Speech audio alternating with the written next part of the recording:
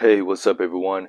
This is AZN here, and today you guys are watching my review on the Marvel Legends Spider Armor Mark 1 from Hasbro. So without wasting too much time, let's get right into it.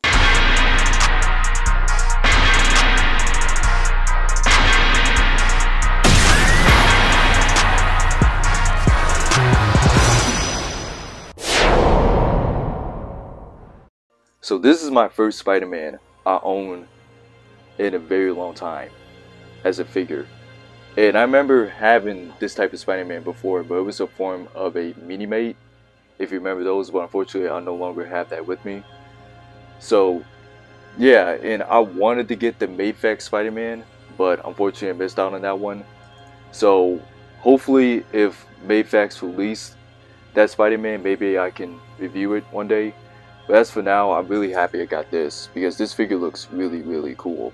So I'm gonna go for the box real quick so I won't spend too much time in it. So we got the Marvel Comics logo, we got the Spider-Man logo right there, picture of Spider-Man himself on the top of the logo with the 90s cartoon style. We got the illustration of Spider Armor right there. Of course you see the window, Hasbro, all that. In the back you see like there's like a little bio right here of the Spider Armor, and at the bottom there's other figures you can collect from this line. So yeah, without wasting too much time, I'm gonna crack this guy right open up. Alright, so here's the figure itself right out the box, and I have to say this is really dope.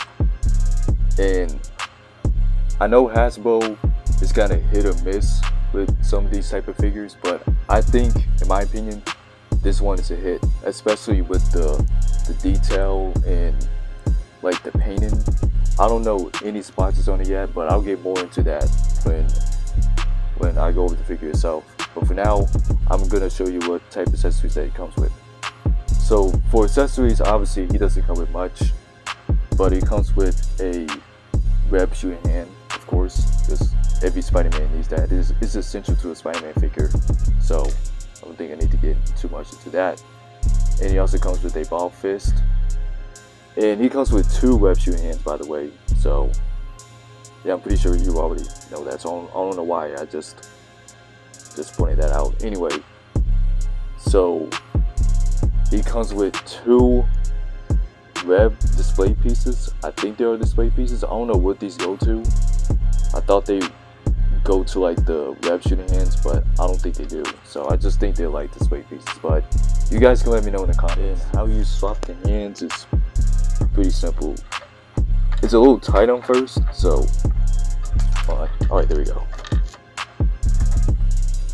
Yeah, it's kind of a battle to put these on, but yeah, that's just pretty much how you just swap out the hands. So for those who are curious about the scaling, here he is standing right next to the Figma Deku, and also the 30 missions Spinatio Shingoku type.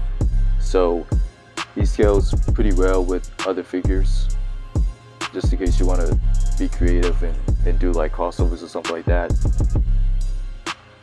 So now on to the figure itself.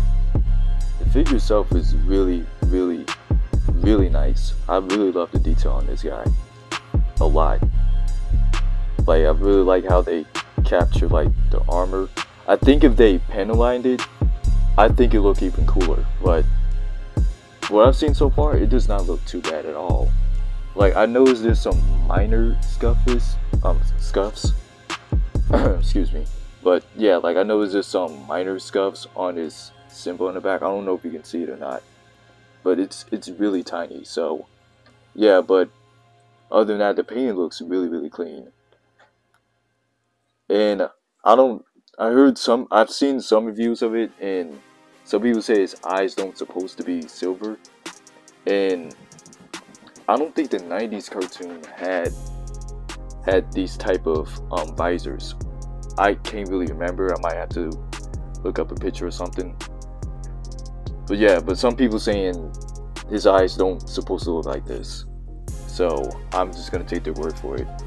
And I also heard that people say this is based off from the Spider-Man game. I don't know which one. I don't know if they're talking about the PS4 Spider-Man or not, but anyway, I don't think it really matters because this figure, in terms of its sculpting and detail, it's really on point. So I really like it a lot. How they spend this much time going over the detail over a minor Spider-Man that only appeared in like in one episode. I know there was a comic issue of it, but I haven't read the comics in a long time. So so yeah, but anyway, really good detail. Like I really like it a lot. So articulation on this guy is they can go up and down, not too much though, but it's there. Is they can go 360 degrees. Around the torso area, it can bend this far back. His arms can go this far out and this far in. Can go 360 degrees. His arms are double jointed, but it like the joints on these are mad tight. So be careful while you're trying to pose it. You might have to run in some hot water or try to mess around with it until it's like somewhat not too tight. But yeah, like it gets really tight when you take it out in the package. So yeah, I'm just warning you guys. So around the wrist, it can bend this far and also this far out. The legs can go this far out and this far back. His legs are also double jointed, so it can bend this far. The thigh area can also go 360 degrees. And around his foot is single jointed. There's no double jointed toe right there, so that kind of sucks, but it's not a big deal. Final thoughts on this figure: I say pick it up, especially while it's still cheap. This is a really solid Spider-Man figure. I love the sculpting, the detail, the painting, all of that. Like, this figure is a really awesome figure, especially something that's by Hasbro. I know that Marvel Legends, especially by Hasbro, they either become like hit or miss when it comes down to these type of figures, but I think this one in my opinion is a hit. So definitely pick it up while it's still cheap, because I can definitely see this being one of the few Spider-Man figures that would get really hard to find and really expensive as time goes by.